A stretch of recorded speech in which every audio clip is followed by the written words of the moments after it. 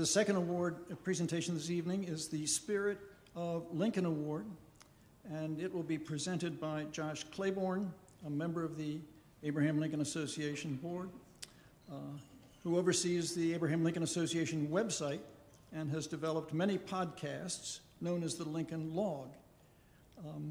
So please welcome Josh Claiborne.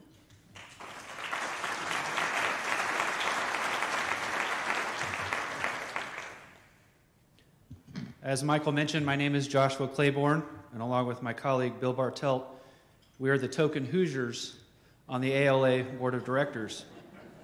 We actually hail from Lincoln's boyhood home in southwest Indiana as well, pretty close to where he grew up. And Indiana, of course, is where South Bend is in the north, North Vernon is in the south, and French Lick isn't what you think it is. As many of you know, but far too few in the general public know, Abraham Lincoln spent a third of his life in Indiana, from age 7 to 21. As my colleague Bill likes to point out, imagine your own life from age 7 to 21 and how important that period of time was to you. So it was with Lincoln. Therefore, it is altogether fitting and proper that this year's Spirit of Lincoln Award should go to another Hoosier, the Honorable Randy Shepard. The award recognizes professional achievement and public service in the spirit of Abraham Lincoln. The award itself is a bust of Abraham Lincoln by Illinois sculptor John McClary, made specifically for this award. It is also bestowed very infrequently. I believe this may, I could be wrong on the exact number, but I think this may only be the fourth time the ALA has bestowed this award. President Lincoln and his administration were the force behind many laws that Americans still feel the effects of today. The fact that he worked to improve the lives of Americans through legislation while serving as commander-in-chief during the Civil War inspired a committee of the ALA to create this award. The Honorable Randy Shepard of Evansville was appointed to the Indiana Supreme Court by Governor Orr in 1985 at the young age of 38. He became Chief Justice of Indiana in March 1987 and retired in 2012, at which point he was the longest-serving Chief Justice in Indiana history and the senior Chief Justice in the country's state Supreme Court. A seventh-generation Hoosier, Shepard graduated from Princeton University cum laude and from Yale Law School. He earned a Master of Laws degree in the judicial process from the University of Virginia.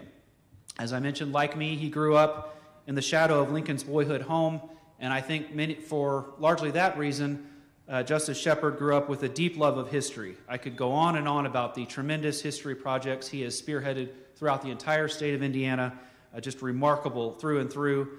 Among other things, he's a trustee emeritus of the National Trust for Historic Preservation and a former chair of Indiana Landmarks, which in our state is an organization truly to behold. Since leaving the court, Shepard has served as senior judge in the Indiana Court of Appeals and as executive in residence at Indiana University's Public Policy Institute. He now chairs the American Bar Association Task Force on the Future of Legal Education and remains very involved, like I said, in projects throughout the state. As a young aspiring lawyer, as I am and was, growing up in southwest Indiana, there are two icons in my generation, and really, frankly, several generations above me, that we all seek to emulate. The first is Abraham Lincoln, who, as we discussed, is a Hoosier, above all else.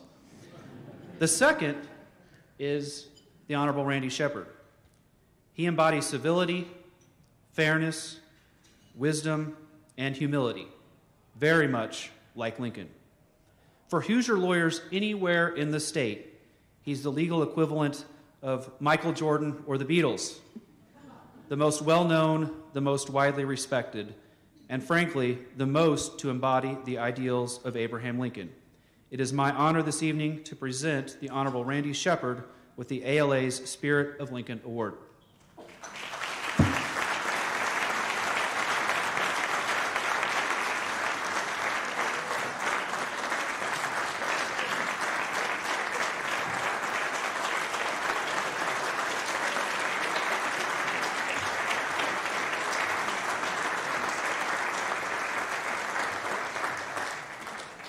My goodness, what a wonderful Tuesday this has been.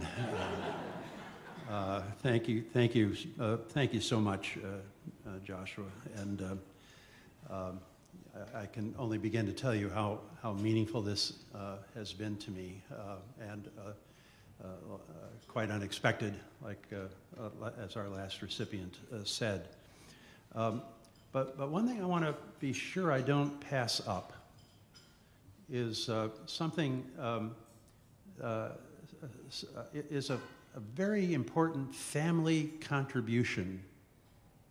My wife, who is sitting next to me, is named Amy McDonald. Her middle name is Wynne, W-Y-N-N-E. And the Wynnes took up residence, before Amy found her way to Indiana, took up residence in Sangamon County, here north of Springfield, where her four-greats-grandfather, Thomas Wynne, did something very important when Lincoln was running for re-election to the Illinois legislature.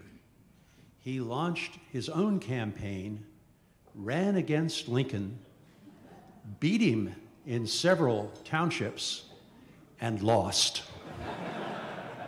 What would have happened if Thomas Wynne hadn't found that secret sauce and allowed Lincoln to get reelected to the legislature? Well, thanks so much to Joshua Claiborne and Bill Bartelt. You would know how respected they are in our state. They contribute in a long variety of innovative ways to the world of education, to the world of law. They promote the love of history, in particular, of course, the love of the history that has to do with Lincoln. And it is a matter of pride and gratitude for people from Indiana that they are a part of the leadership of this association and that they are a part of Indiana civic life. I've known about the association. I'm a friend of former Chief Justice Frank Williams, who spent almost a decade as president of the association, and I've known Rita Garman, who won this same award, a member of the Illinois Supreme Court, and yes, Mike Burlingame, you've called my attention to the purpose of these forms, and I will sign up and become a member. I want you to know that. It's the least I can do. Like our friend, I grew up in 3 states: Kentucky, Indiana, and Illinois. Moved to ultimately first in Kentucky, later in Illinois, then in Indiana, and so I know those 3 states very well, and I appreciate the sort of the feeling of what those 3 states are like, and how we think of Illinois, Kentucky, and Indiana. Land of Lincoln, what a grand name for this state. Kentucky is a wonderful place. Governor Orr, whom Josh mentioned, once said to a friend who'd moved back and forth between Kentucky and Indiana, he said, I know why he loves Kentucky. Kentucky is a place where you can stand on the banks of a great river and see the promised land. And of course, as Josh has said, Indiana made its own contribution to Lincoln. Look, we're among friends here. We know the role these 3 states played, and as one of our former governors said, Indiana made Lincoln, and Lincoln made Illinois, and we were grateful for that. Really.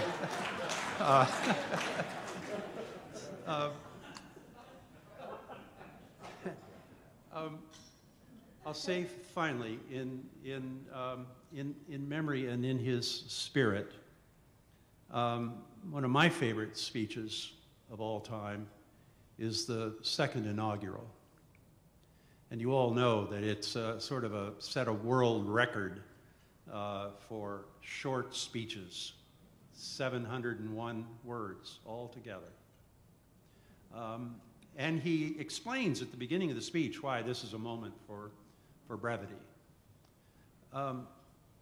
Thinking of his applause for brevity, I'll mention 7 words of those 701 words that I think fit the America in which we now live and fit our own best service that we could provide. You'll know these by heart. Let us bind up the nation's wounds.